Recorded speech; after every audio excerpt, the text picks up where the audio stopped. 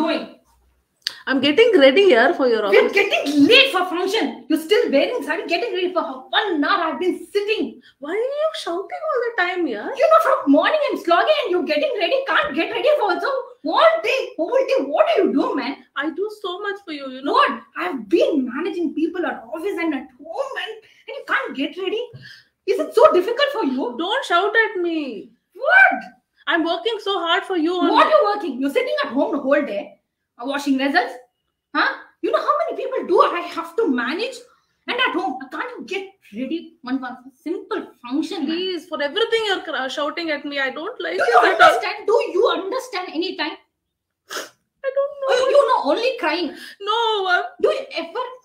I can't even cry peacefully. Instead of that, you could have got ready and come.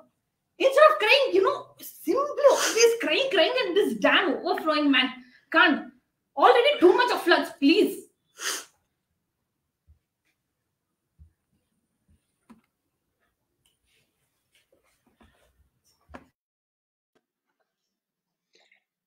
Have you seen these sort of scenes? Every now and then, somewhere or the other, in different circumstances. And has it made you wonder, particularly if you happen to be a lady, has it made you wonder, why is it that men don't have emotions? Why is it that this guy just, shoots off his rocker and starts screaming and shouting? Doesn't he have any emotion? Doesn't he understand? This is his own wife, his own life partner, person whom he claims to love at least. Yet, this is the way he is behaving. Okay, so let us answer one very basic fundamental question before we proceed. Do men have emotions?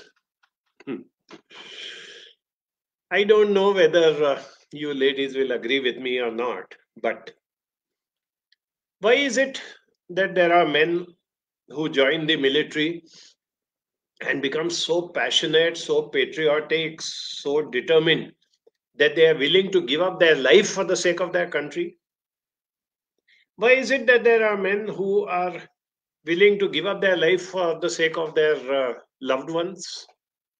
Why is it that a man is willing to shout and fight and overcome for the sake of his lady love? Now, is that emotion or is it not emotion? That is what we need to ask ourselves. See, emotions, we are all aware of it, but I'll just repeat it just for the sake of it, that we all have thoughts in our mind, the conscious thoughts, the subconscious thoughts which are stored in our memory and our minds, unconscious thoughts which are deeply rooted below but are not available to us, but yet they make a difference in our actions and in our words. So all these thoughts perpetually 24/7 are going on in our mind. These thoughts lead to emotions, feelings, bhavnegalu. And it is the emotions which determine our action. All our actions, all our words, everything is determined by our emotions. Depending on how I feel, I react or respond. There's a lot of difference between the two. But why is it that for the same emotion, two people respond or react in a different manner? Particularly here, I am focusing on the gender roles. If you just caught a glimpse of this argument that was going on between a typical husband and wife on a very minor issue that you haven't got ready on time, what is the emotion? The husband feels disappointed, let down, frustrated, that I wanted my wife to be ready on time and she is not ready. So I am having this strong emotion. I want to do something about it and I want to express it. The wife also feels I am being, not rewarded, not acknowledged, not accepted. I've been slogging away the whole day. How does it make a difference if I'm a few minutes late? I have to, after all the work that I've done and all that, I have to be presentable. I am a woman after all. I have to dress up and see that I do a little bit of makeup and I'm properly presentable when we are going to meet people outside. So I am also feeling unloved. I'm also feeling disappointed. I'm also feeling frustrated. The emotions are very, very similar. But if you see, the actions are totally different. Here was this man shouting his head off, and his wife breaking down and crying. Yes, I know there are wives who shout louder than their husbands, but those are a minority. Inevitably, we have this thing that men express their strong emotions by shouting, and women express their strong emotions by crying. In fact, this is the title of a very good book by John Gray, which says, Why Men Shout and Why Women Cry. I have read it long back, and on and off I have referred to it when needed. So I thought, that gave me a little idea that why not we use that as a means to do a little bit of introspection and to understand how things go, in this very crucial aspect of man-woman relationships. Okay. Let me take you all the way back to childhood. See, this issue, while it may be typical of adult behavior, it does not start at adult behavior. It starts with childhood. I remember personally, I must have been all of, 4 or 5 years old. And one day I fell down and I saw some spots of red on my knees. I thought that is blood coming out and I'm going to die. So I started screaming at the top of my lungs. My father came running out, wondering what happened. And then he saw what I'm crying about. He just brushed those, red spots off my knee. And he said, "What's wrong with you? Why are you crying like a girl?" Now, daddy at that age is a great guy. Okay. He's your hero. He's your role model. He's everything. So when daddy says, "Don't cry like a girl," you take it as the gospel truth. But you know what? Daddies don't tell their little boys how to cry like a boy. They only say, "Don't cry like a girl." So when I don't know how to cry like a boy, what do? I suppress.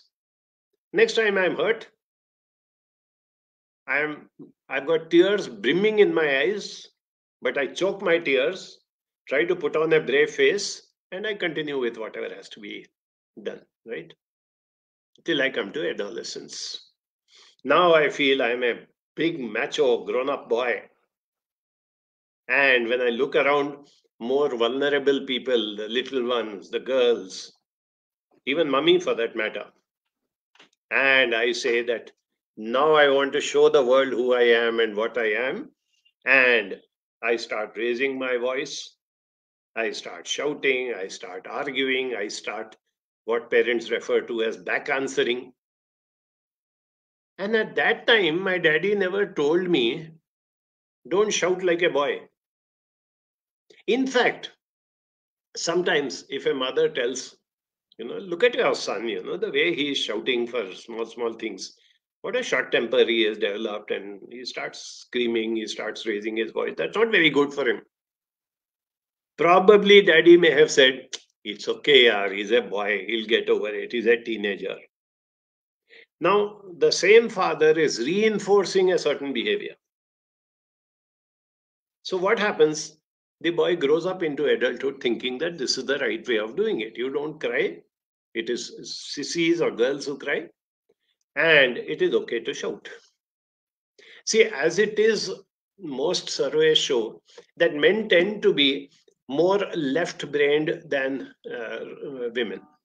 I don't know what the neurological science behind it is, but even as a person who does a lot of career guidance, and we do this assessments, aptitude testing and all that, where one of the factors that I test is whether this individual is left-brained or right-brained. You'll be surprised to see how many girls turn out to be right-brained and how many boys turn out to be left-brained.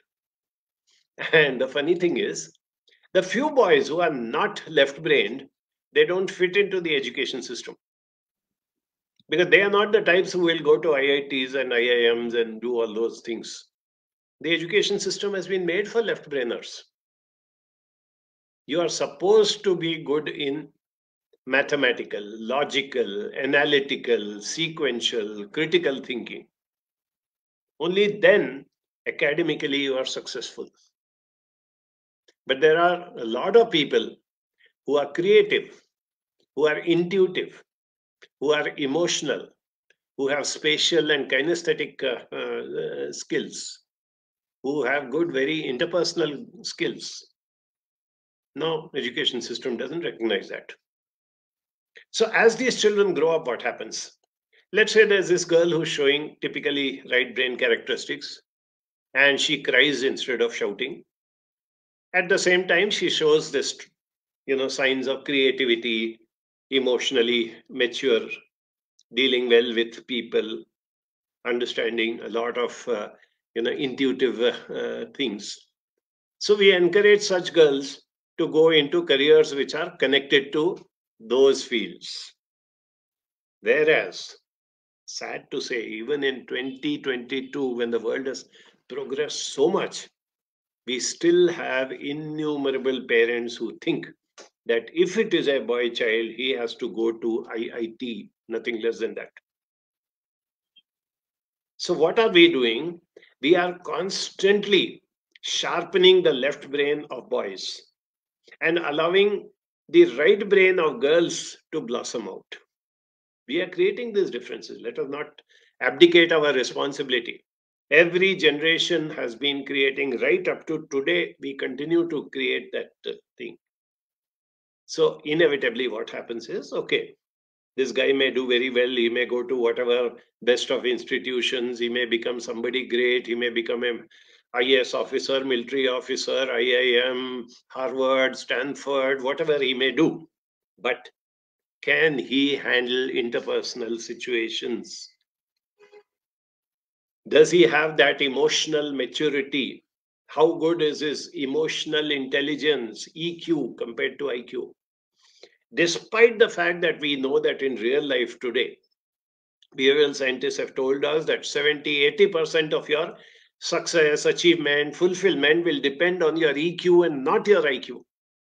Yet, we keep on and on and on trying to build the IQ, build the left brain characteristics of, particularly of, boys.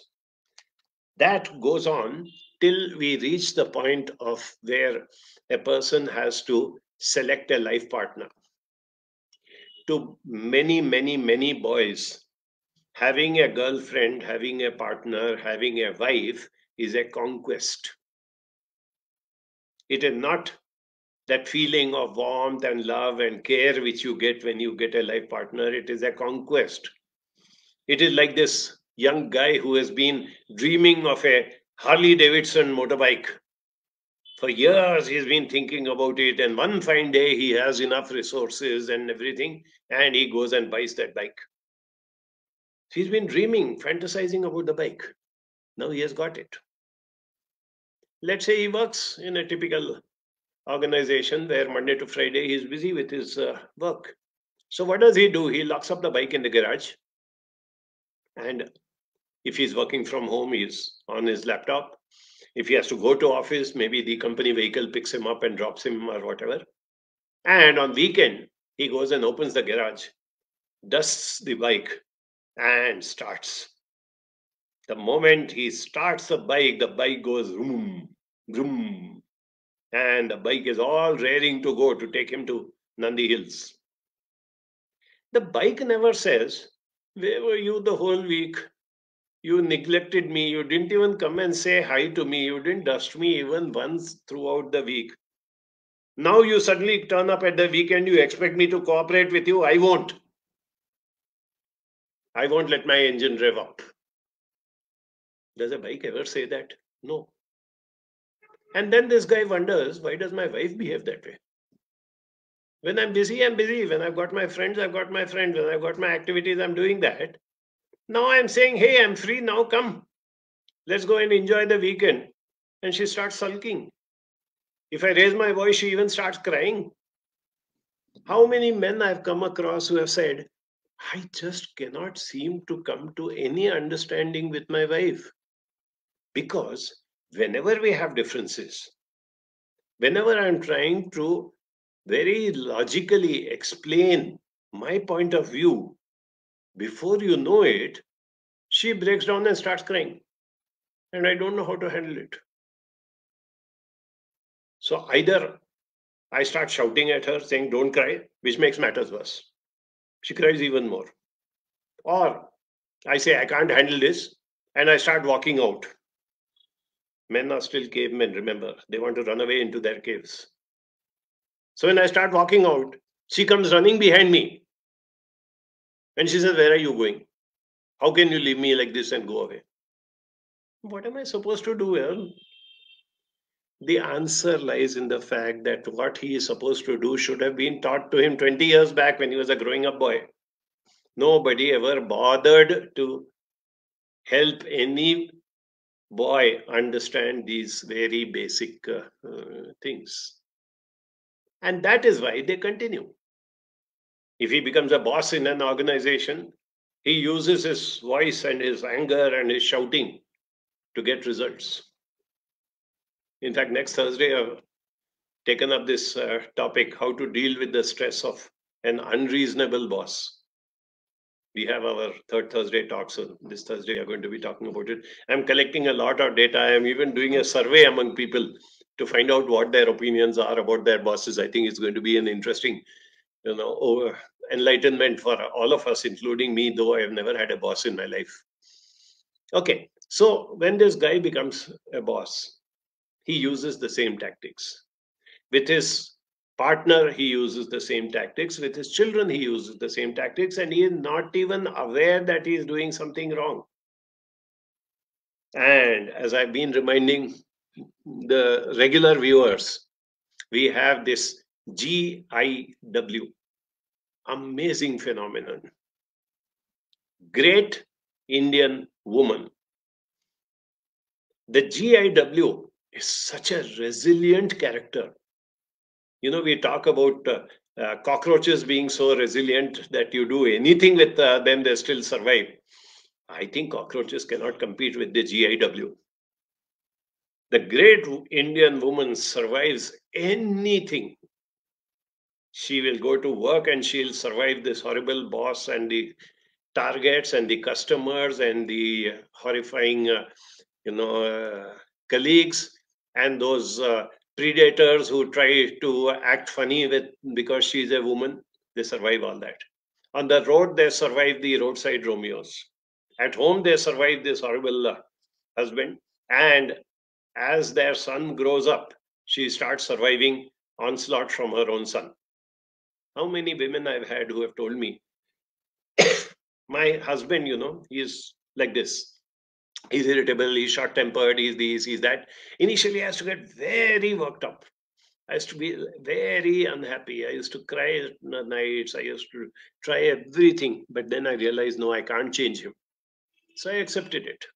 Okay, let him shout, let him scream, let him do whatever he wants, Baba. If he is happy, it's okay. I'm not going to get too perturbed by it. But Dr. Ali, of late, my son has started behaving like his father. I was shocked. How dare he behave like this with me? You know what the answer is? You have taught him. You have been that typical role model of a GIW, conveying to him that a man has a right to do anything with his woman. In this case, his woman is not his partner, but his mother. He starts practicing on her. And if the mother tolerates what the son is doing, then when he grows up, he has a partner. He automatically starts behaving in the same manner as that. So the question comes, what are we doing? At least what are we doing for the coming generation? Just before COVID struck, I was talking to a huge group of over 2,000 degree students of a very reputed girls' college.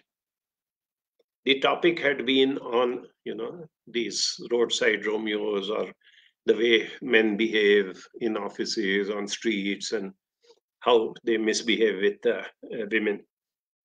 In fact, we had the police commissioner addressing them before me and talking about law and order and how you can complain and you can do all these things, you have your rights, all that. I took a completely different stand. I said, okay, there are these horrible guys on the road and in your office and in your locality. And it is very unlikely that you can bring about a change in them. But you also have in your locality, among your extended family, among your friends, you also have young boys, 8 years, 10 years, 12 years. They have not yet come to adolescence.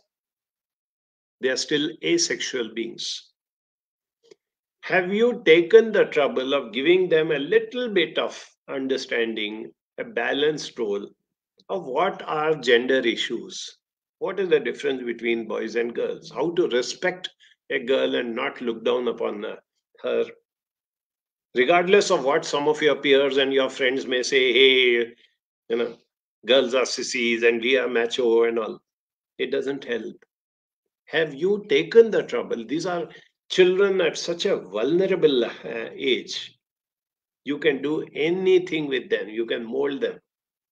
You can make them understand what it means to be a person who takes both genders along. How it is going to be beneficial to him. He's not doing charity to the girls by being nice to them. Simple things like that we have not been able to do. And that is why this cycle goes on and on and on. Very often, whether you like it or not, you can throw, shoes and slippers at me. I find that whenever we have these men who shout, men who are uncouth, men who are rude, men who misbehave, when I see deep into it, I realize that the women in his life have contributed more to make him what he is rather than the men in his life. Probably his father, his brothers, his all those people never bothered. Let him do what he wants. But it was the women in his life, perhaps starting from the mother or sister or grandmother or whoever it was who molded him when he was younger, who gave him, they may have taught him some basic thing like you should be nice to everybody, you shouldn't accept genders, but that's only word of mouth. Role modeling. You're all aware that children are very poor at listening to the concerned adults, but they're very good at mimicking them. So when they were such poor role models, the GIWs, what they say in the typical Bollywood movies, kya karun, maa hu na. I don't know how many times I've heard that dialogue. And it doesn't stop with that also. The ma who has become a widow and wearing that white sari and is, slogging away for survival. Eventually, you know what she says? Aenge. Mere Karan Arjun aenge. So now she is training her sons to come and take revenge. She's not training them to become good human beings, to be nice and soft people, to bring about, peace and harmony. They should come and take revenge because somebody killed their father 30 years back. That's what I mean. That's an over dramatization, but it actually happens in real life. In a very subtle manner, this is what we are, taking them towards. So even if we can't change society as it exists today, even if you can't change men, women, whatever their issues are, their differences, and how they overcome, there's a lot that can be done, of course. But even if we can't do that, let us at least, all of us concerned adults, work with the coming generation, both boys and girls. Build up self-esteem of girls. I find grown-up women did exceedingly well in academics. They are good looking, attractive. They are smart, presentable, with very good etiquette, very good culture, manner, everything is there with them. They have moved into very good careers. They are achievers, but they still have low self-esteem. I know of women belonging to this category who are beaten up by their husbands and of late even by their boyfriends. And they don't utter a word in protest. They hide the negative qualities of that man, for example. That's what I meant by saying that sometimes it is women who are contributing more. On the flip side, what can they do was beautifully exemplified by an anecdote. Don't ask me if it is true or false, okay? A lot of interesting stories. Sometimes we don't need to know whether they are true or false. Some years back, America had a president called Barack Obama and his wife, Michelle. He became president. They moved into White House. And one day a gentleman turned up to Barack Obama and said, I have built the most posh and beautiful and state-of-the-art hotel in Washington. I want you, sir, to come and please inaugurate it. So Barack was free on that particular day and he said, okay, come, let's go and inaugurate. And he told his wife, come, we'll go. He says, this hotel is exceptionally great and we'll get to see what it is all about. And we'll inaugurate, have dinner and come back. She said, okay. They landed up at the hotel and the owner was standing there to receive. And while he greeted the president very formally, he turned to Michelle and said, hi, Michi, how are you? And Michi looked at this man, little puzzled, and then said, hey, Tommy, how are you? And they gave a tight hug to each other and they're jumping all over the place and we're so thrilled. Anyway, Barack didn't know what to do. He walked in and sat down and waited for his wife.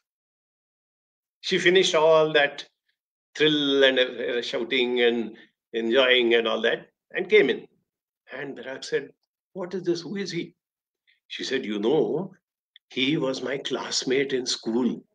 When we were in middle school, he had fallen in love with me. And he used to go on saying, I'll marry you, I'll marry you. Then they got transferred and they went away. I never saw him after that. I'm meeting him after 30 years. And obviously it was so thrilling that I met him. Okay. Barack said, yeah, if you had married him, you would have been the owner of such a posh hotel. Michelle said, no. If I had married him, he would have been the president of the United States. We need more Michelles, particularly in India. Okay. So as we come to the halfway point, and I'm going to be looking forward to all your questions and comments, let me just quote to you this wonderful author, John Gray. When you want to understand man-woman relationships, whether why men shout or women, there was another book, very famous book of John Gray, which the title is What Your Mother Couldn't Tell You and Your Father Didn't Know. In that, there is a quote. A man's orientation to intimate relationships is much more goal-oriented than a woman's. His action in the beginning of the relationship are the steps he takes to achieve his goal, like buying the Harley Davidson. Instinctively, he touches her affectionately, buys her flowers, calls her from work, plans dates, looks at her when she talks, notices how beautiful she is, listens to her stories, and behaves in other ways to say that he cares. Practically speaking, he's on the hunt. His goal is creating an intimate relationship with the woman he has chosen as his mate. He's fully focused. Once he has achieved that goal, the hunter's instincts shut down. Instead of regressing, he progresses. Wonderful way John Gray has put it, huh? He progresses. Instead of buying flowers, he shares his complete income. Instead of calling from work, he comes home each day. Instead of planning dates, he plans to live his entire life with her. Instead of giving affection, he gives her sex. Instead of just looking and listening to her when she talks, he feels a greater responsibility and tries to solve her problems. Once a man attains his goal, he no longer focuses on repeating the things he did to get these. Instead, he focuses instinctively on doing what it takes to stay there. Like his ancestor, he concentrates on being a good provider. Isn't that a food for thought for all of us? So, I just want to leave you for a minute with that thought in your mind. And I request Seema to quickly update you on what's happening. And then I'll be back.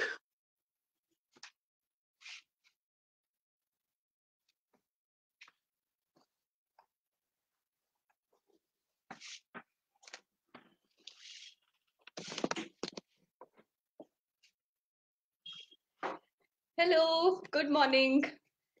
Today we also have some live audience. I wish I could turn the camera and show you. So yeah, we have our studio here and you all are on that side. And if any of you wishes to come, please let us know. You can sit here and watch Dr. Ali's talk. And we are, yes, Banjara is bustling. Lots of activities here, lots of action here. I'll tell you about a few of them coming up this week. So to start with, today we have a webinar which is planned for our IPCG program. So if any of you is outside Bangalore and who wants to learn about self, go into their inward journey as well as reach out to others as professional counselors, here are the details. Please reach out. In fact, Sunita is going to be putting up the link also. So you're most welcome to join us today, and all the details are given here.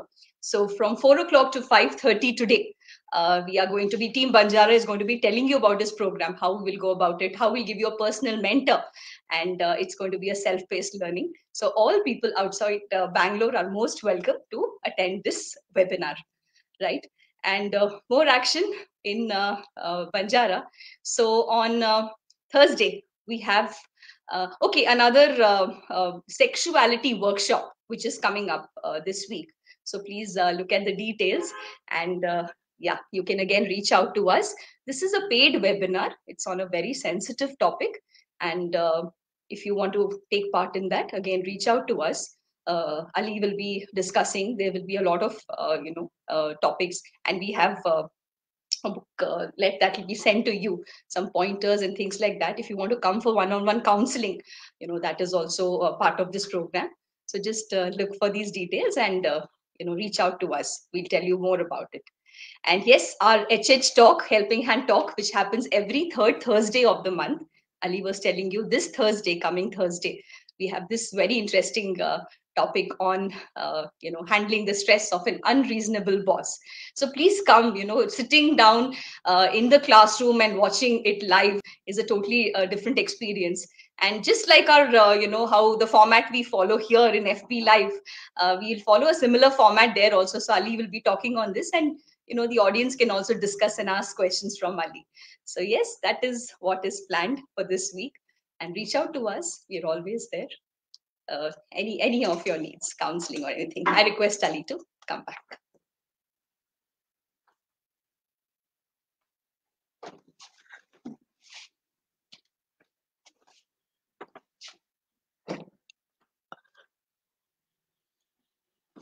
Yes, I'm back. Right. Vinita says, Ali, but how do we handle such situations, especially if it's an important relationship? We just become speechless at that moment. It's also true. If we react at that moment, situations become worst, and most of them end up crying is very deep-rooted. See, this is one thing which I've always felt. To avoid, that today, right now, there is going to be an argument or there's going to be unpleasantness, you are on the long-term basis creating more and more situations for conflict, for unpleasantness. You have to have a slightly broader outlook. Yes, today I know that if I argue back, if I give my viewpoint, or if I raise my voice, things are going to be unpleasant. It's worth it. Because you do it once, twice, three times, people realize that the man, particularly since we're talking about man-woman relationship, the man realizes that he cannot walk all over her. I told you a very dangerous trend which I've seen in the last few years. Earlier, I used to come across women who get married, whether it's love marriage or arranged marriage, doesn't make a difference. Go through that honeymoon phase, settle down, maybe have children, whatever it is. And then a point comes when some differences come, and the husband gets very aggressive, abusive. But the trend that I'm seeing very surprisingly is this girl is in a relationship. She's not married to the guy. Sometimes it's even a clandestine relationship. Her parents don't know because they would not approve of it, and she hasn't told anybody. It's only a one-to-one that she's in a relationship with. And this guy starts becoming abusive. He starts getting physical with her, and she tolerates it. Now, we are supposed to be progressing, right? 21st century girls are supposed to be much more advanced, much more independent, much more capable than their mothers were. But deep down inside, I find that is not the case. And that is what happens, what Vinita said just now, that we become speechless at that moment. Okay, at that moment, you become speechless, right? But it's a pattern. You know that such things are happening and will continue to happen. So are you preparing yourself that next time it happens, I'm not going to be speechless? Or for some reason, I become speechless at that moment just to avoid that, what you said, no, for a situation becoming worse. Later on, do something about it. Just because the crisis at that moment is over, the argument is over, don't just relax. Bring it up in whatever form later. Assert your rights. Whenever somebody tries to assert her rights, people don't like it. And situation deteriorates. The aggression increases. But if you are consistent, if you are assertive, you're not, abusive, you are not aggressive, you are not shouting, you are not screaming, you are not trying to dominate, but you are being very assertive. So much and not more than that. I will not accept, I will not tolerate this situation. I have my own rights, I have my own dignity, I have my own self-respect. I do not accept this. The message over a period of time goes through. That much I can assure you. I do understand that, issues which started, as I told you, from the caveman days to the very, very traditional society that we had 1 or 2 generations back. It's not that easy to break it, but we have to make a beginning somewhere, right? Navina says the thing which I do as a wife is that if my husband doesn't behave in a proper manner, I immediately bring to the notice and voice it out. Also, I have a 12-and-a-half-year-old son to whom also I strongly say that this behavior is not acceptable and explain to him that you need to respect me. And also tell my husband to do proper role modeling in front of our son so that he learns to respect women and also show love and compassion. Going forward, the son would follow the same. Absolutely right, Navina. He will. I can assure you he will. This is amazingly good. Please note what Navina said. All women can do that, regardless of what sort of man she is dealing with. It is not so much about the other person, it is about you. You need to look inside yourself, strengthen yourself. I told you, these girls who are getting beaten up by their boyfriends, primarily what is their issue? The issue is not with the boy. He'll take advantage. There'll always be these nasty characters floating all over the place. You can avoid them, no? But she doesn't. You know why? Because she suffers from low self-esteem. She feels nobody loves her. I will never forget that very, very touching incident where there was this 17-year-old girl who used to write letters to me from the time she was a kid. She was in a different city, etc. Once had written to me, for whatever reason, we won't go into details, saying that I want to kill myself. I didn't know what to do. I immediately wrote back to her saying that your life is valuable. You have a future. However bad things may be looking right now, we can do something about it. I am there for you. I will do hand holding and I will make sure. And you know why? Because, dear, I love you very much. I cannot let you go like this. I cannot tolerate the thought that even you are even getting such thoughts in your mind that you want to end your life. I love you so much that I care for you this much.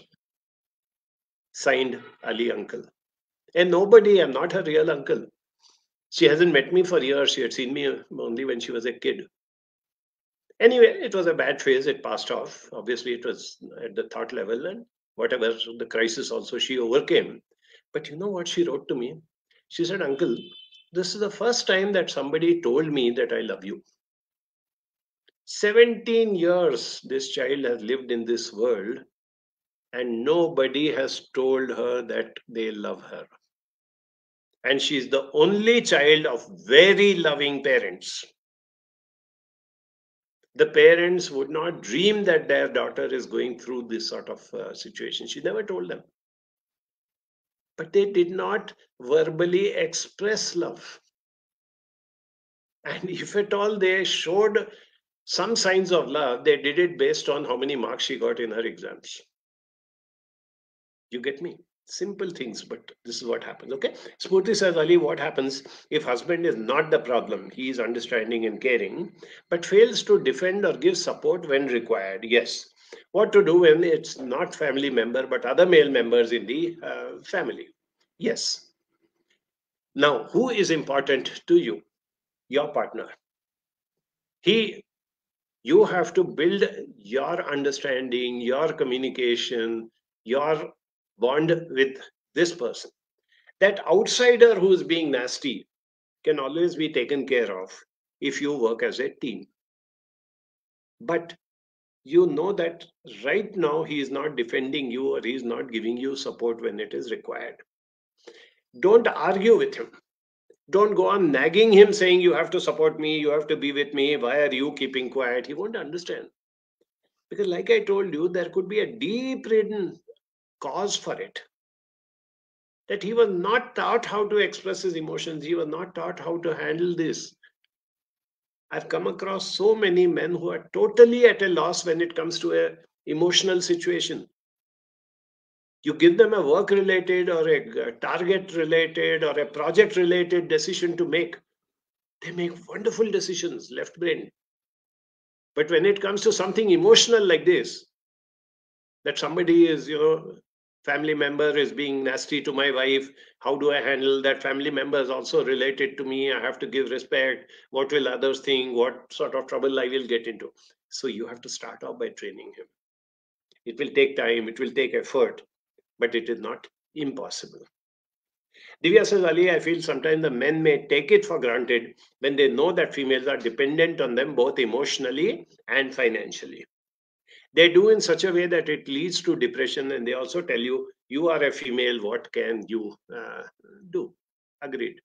Again, do you know why they do it? Because this is what has been ingrained into them. Now you have to undo that. Okay. Now this guy knows that you are dependent on him financially. You're a homemaker. He goes to office. He gets a salary at the end of the month. But supposing you tell him that this month I'm not going to cook. All the ingredients are there in the kitchen. New gas cylinder is there. You can order and get whatever sabzi and whatever else you want on a day-to-day basis. Now you start taking over the cooking. What is the guy probably going to say? Hey, I can't do that, man. I don't know cooking, and even if I did, I don't have the time for it. I have so many other things to do. So in a subtle way, in a gentle way, you are making the person understand that there is a concept between a man and woman, which we refer to as codependency. The wife depends on the husband for the salary. The husband depends on the wife to do the cooking, to keep the house in order, to create a family by bringing up the children and being with them for maximum number of hours with the children, so that the children do not feel neglected when father is away for long periods of time. So the more we can inculcate this in the man, slowly, steadily, takes time, takes effort, takes a lot of patience. I agree, it's not as simple as what I'm saying. But at the same time, I assure you, it is not impossible. I have seen such changes taking place to whatever extent. Don't even expect a miracle. Don't expect that one fine day he'll, just like he'll get enlightenment under a Bodhi tree or something. But the attitude, the behavior does change. Sureka says the husband doesn't shout, but chooses to withdraw from all responsibilities quietly. The wife feels frustrated, for despite talking to him about it, he continues with his indifferent ways. You have to blame this husband's great great great great great great great great great great great great great grandfather. He was a caveman. And the moment something seems to be going wrong, the weather changes or a tiger roars somewhere in the vicinity, or some strong people are coming with spears and daggers, he immediately runs into his cave and he realizes, I am safe over here. They cannot attack me inside my cave. They won't even find me that I'm here. Now that, the equivalent of that is the cave which you are talking about. Withdrawing from all responsibilities quietly and pushing off into his cave. Don't bother me. I can't handle this. You handle it by yourself. Agreed. There are all these types of people. Somewhere along the line, we have to step by step work on this. See, none of these problems can be solved overnight. The sad part is that many of us look for instant solutions.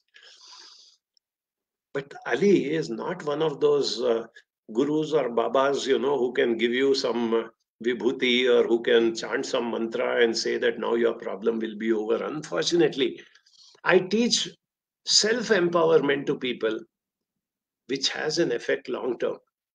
Not only with the current situation, not only with the current person in your life, but for all times to come. Longevity is improving, healthcare is improving. Many of you young people are going to hit a century. So if you're all of whatever 30, 40, 50, now you've got another 50, 60 years, 70 years ahead of you. You look at life in that holistic manner and say, yes, if I have to spend 6 months or 6 years trying to achieve this, it's still worth it, because it will give you dividends for the next 60 years. Right? Navina says, I think nobody can take women as granted unless and until the women allows it.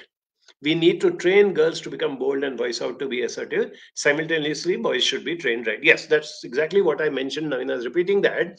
But the bottom line of it is, why does a woman allow the man to do it? Because she feels unworthy. That is what causes all these issues. If a woman understands that she has a worth, whether she's earning money or not, whether she's a homemaker, whether she's whatever she may be, as I said, this concept of codependency, she has a very significant role to play, whether as a daughter, as a wife, as a sister, as a mother, as a teacher, as a professional, whatever she may be in life. Once she understands and builds up what we call as the self-worth, you will realize that she will be able to handle her relationships in a much better manner. This, I agree with Navina, has to be taught from the beginning. That's why I said, and I'm repeating again, work with the younger generation, please. Even one child who thinks differently, who thinks positively, and who is more balanced, be it a boy or a girl, you will be achieving a lot. Okay, Rakshanda says, it's a challenge for working women to manage both workplace and a home when men have caveman attitude, especially as it affects the children adversely. Agreed. But just because it is difficult or a challenge, just because it is affecting the children, we are not going to let go, no. There are so many things which are a challenge. There are so many things which do affect us. But we do something to overcome it, isn't it? If I have a stomach upset, it's a challenge even to eat my food.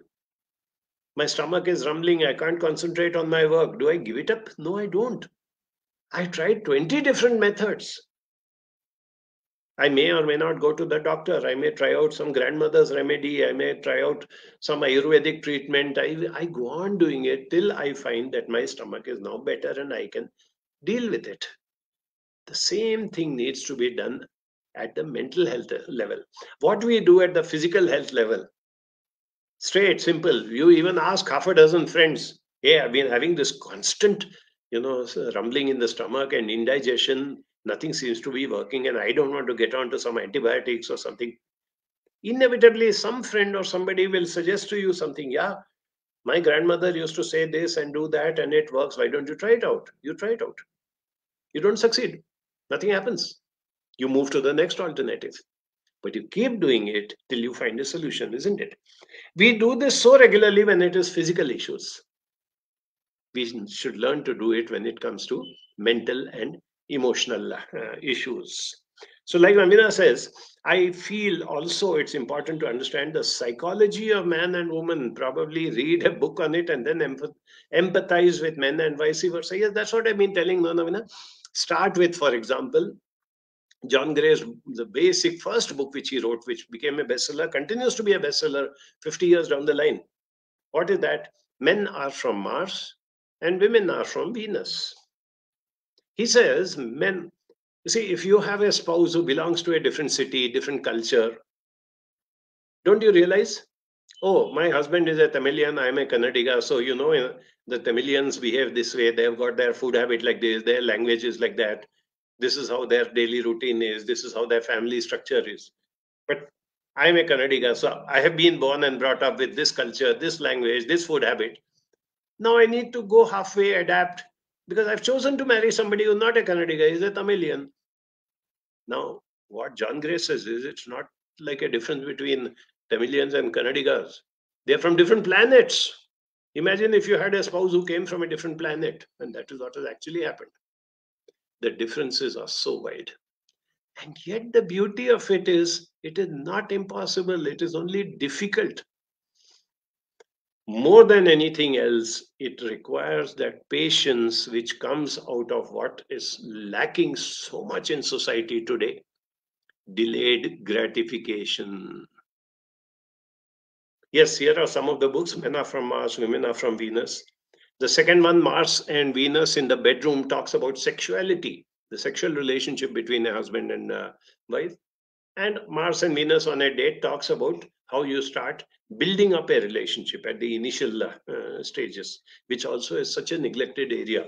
When you fall in love, you don't realize that this person has any negative qualities, and then you feel bad that you found out things.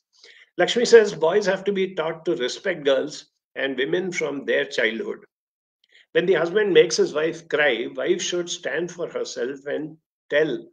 Nothing hurts her more when the husband ill treats her as the wife loves her and has to share life with him. Yes, that's exactly what I'm saying.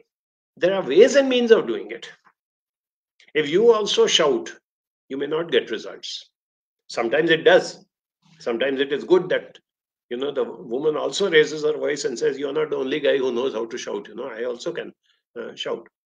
But depending on the situation, depending on the individual, depending on the relationship that you have, definitely what works is to let go at that moment and bring it up later. When people are in a good mood, when you have all the time in the world, when you have the privacy, raise it up and try to see how that issue can be tackled, right? Vinita says very true, but though we repeatedly tell many of them, when we counsel others, many mothers are still very partial to their sons.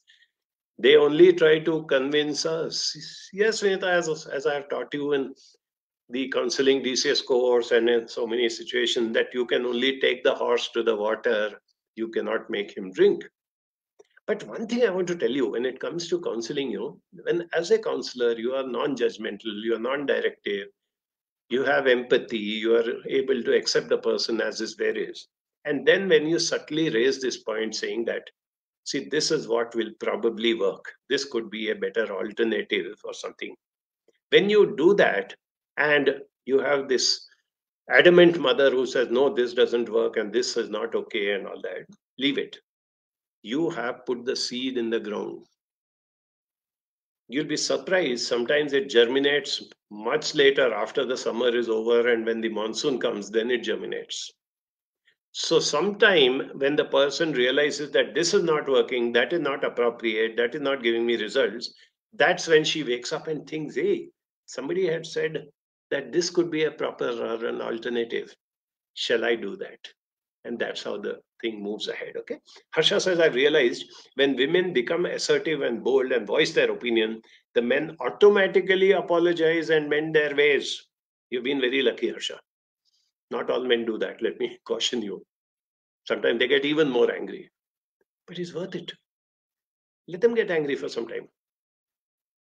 You remember that old poster which sometimes the shopkeepers used to put up saying that, I give credit, you no pay, I get mad. I no give credit, you get mad. Better you get mad. I'd rather save my money because I'm giving you credit and you're not going to pay me. So it's like that, even in human relationships are nothing but, commercial transactions in a different manner. Learn that.